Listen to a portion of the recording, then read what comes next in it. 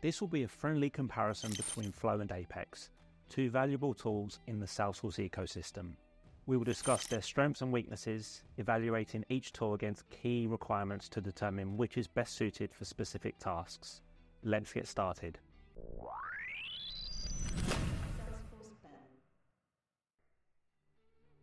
In the blue corner, we have Apex and LWC.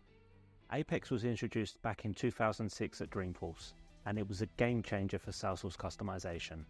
Along with Apex, we have Visualforce, Aura Components, and now Lightning Web Components, or LWC, which allow for powerful custom interfaces within Salesforce. In the red corner, we have Flow. First launched in Spring 12 as Cloud Flow Designer, Flow has evolved significantly. Now known as Flow Builder, it's the go-to tool for process automation, replacing workflow rules and process builder. Flow comes in three key types: auto-launched, triggered, and screen flows. Pros, cons, and special mentions. Flow is a click-based tool or declarative tool, while Apex and LWC are code-based or programmatic tools. While Flow might seem simpler, it still requires following best practices in design and architecture. Apex and LWC offer more flexibility and power, but come with a steeper learning curve due to syntax requirements. Challenge 1.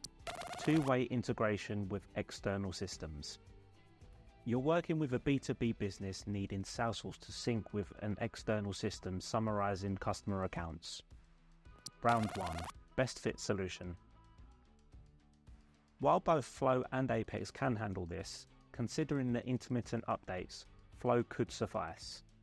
However, if the volume of data is significant, you might need to explore middleware solutions like MuleSoft. Challenge 2. Building a custom branded form.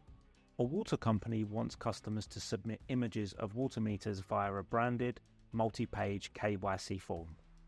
Round 2. Best fit solution. For a complex branded form, OmniStudio, if available, is ideal. If not, a combination of ScreenFlow and custom LWCs can meet the requirements. Challenge 3. Working with complex collection types. You need to integrate an external asset management system with Salesforce, handling data in a map collection type. Round 3. Best fit solution. Flow currently doesn't support map collections, so Apex is the clear choice for this scenario, offering the necessary support for handling maps. Challenge 4. Large scheduled batch processing. You need to process nearly 1 million records each night for insurance policy calculations. Round 4. Best fit solution.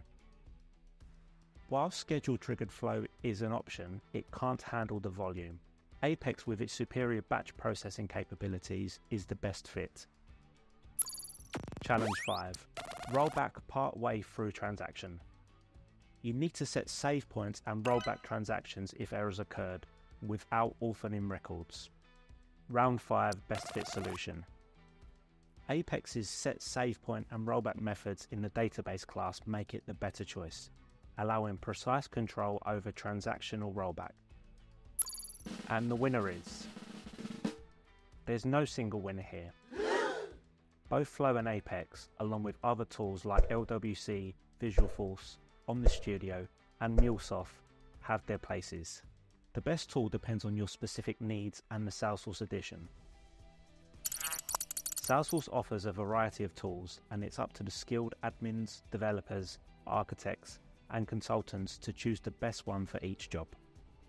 If you're new to Apex or Flow, consider checking out the Apex Academy or the Ultimate Salesforce Flow Foundation course to expand your skills.